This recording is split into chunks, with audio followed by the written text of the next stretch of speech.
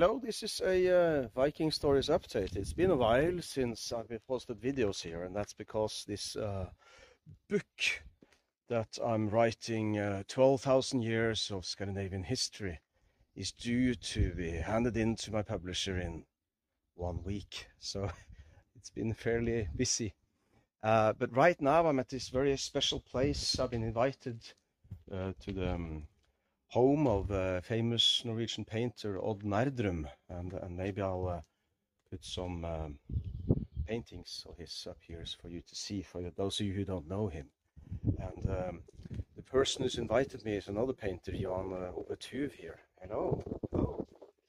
And the thing is, I've been invited here to talk on this. Is it a podcast or is it a channel? We have a YouTube channel podcast called The Cave of Apelles, and we're concerned with myths, philosophy, classical culture in general. So this is why we wanted to talk to you.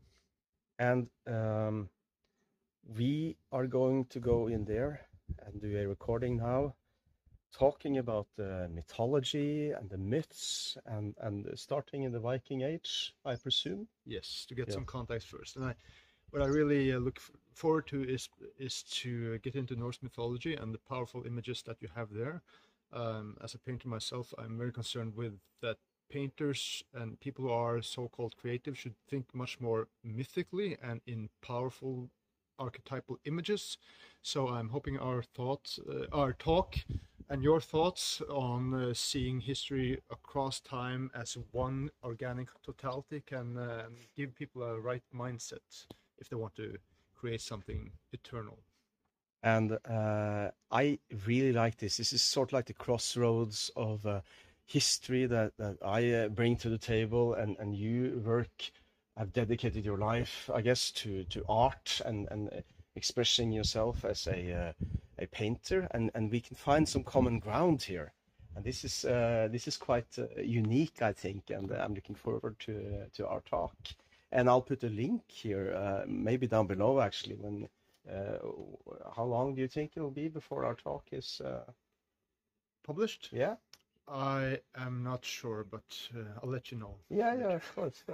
And this place here, maybe we can walk out here. Yeah. It's a very, very special place. And Odd Nerdrum, the painter, has a very special place in among Norwegians. He's like many people in Norway, are a little bit controversial, I guess, because we, in a sense, object to the conformity. Right. Well, I guess it's part of why we have invited you as well. Yeah. I think the first thing you need to learn is to think out of these typical art historical and I guess archaeological boxes with cultures and times being completely separate, not having contact at all. Yeah. And to see the organic contact between cultures, between times, I think that can really make you grow as a human being as such, but also as an artist, particularly as someone who's painting or writing or being a composer, working with philosophy, anything that has to do with what we call classical values. I took us to the side there was a little wind back there, so that's why we're. But this is such a beautiful place. Also, I got salt water. Yeah, I do a little panorama here. I got salt water in my hair. You were bathing this morning. Because I went down there and went for a morning swim. And up here is where you work, right? And also a lot of other painters who come here and try to learn to... Our students, to paint the Nerdrum way. Maybe we can finish by this beautiful statue here. There are some beautiful statues all around here also. So it was kind of mesmerizing, or a little bit... well, a great experience this morning going down for a swim. And this is also a historical landscape, and it's not too far off, I guess, that way, where Olav the Holy won one of his most decisive battles.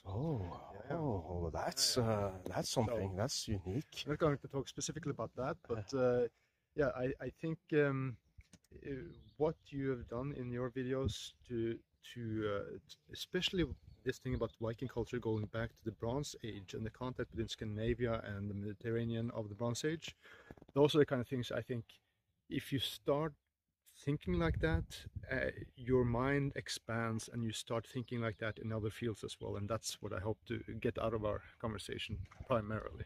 And I think that's because we both are interested in depth. Yeah. Not just this shallow, superficial facade of everyday modern life that maybe we object to a little bit, both of us. Right, and I think it's you talked about it that in the archaeological field that there is specific ideas of what a penis you shall have and shall not have. Yes, and you can very much see that in also with painters that the old times are the 1800s. And I'm thinking, well, okay, the Renaissance, that's quite old, but the Greeks are just something completely different. Yeah. And the way you're thinking, and that's why what I like so much about your channel, is that it's one time where things are contemporaneous. And as a figurative painter, you cannot say that, oh, I live in different times, I cannot compare my paintings with Rembrandt. No. Well, I have to, and I see that. Oh, fortunately, my paintings are not so good. Yeah. Well, honesty is a very important part of this, also, right? Yeah. Yes. So I guess we're going in to do a recording here, and your channel is called Cave of Apelles. Apelles, who was a Greek painter. Yes, and you have some very interesting guests and talks on this channel, so I would like to recommend that channel as well. Absolutely. So from the beautiful spring setting south in Norway, where we are now, I bid you farewell, and we will go and record our video.